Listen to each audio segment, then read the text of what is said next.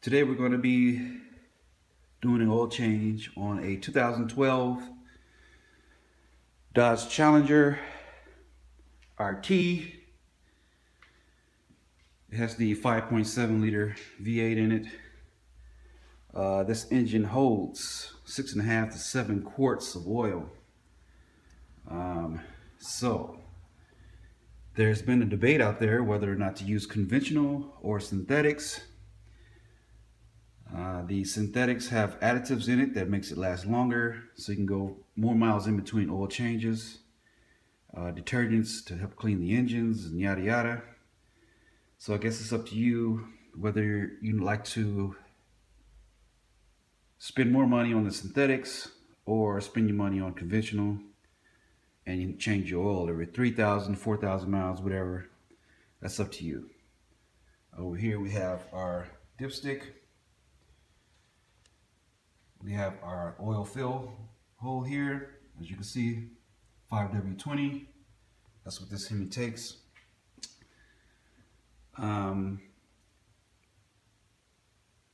Once we get underneath, we're going to be taking off a cover to access the oil filter and the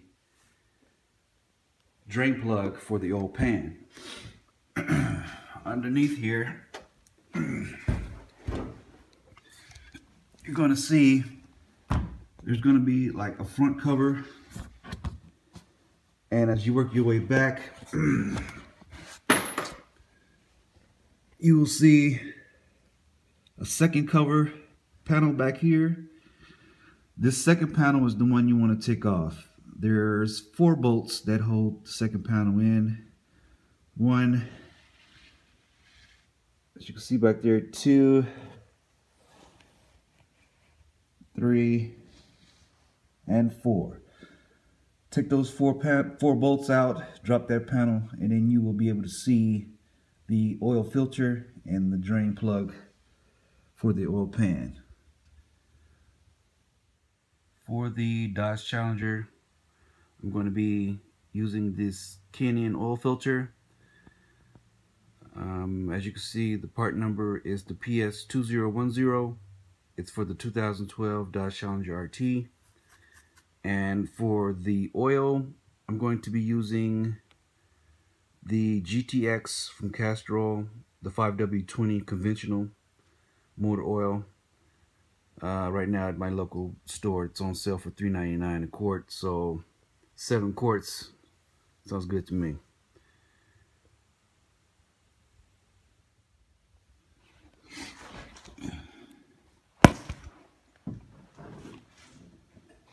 Now once you get the cover off, you can slide under and be able to see the oil filters there and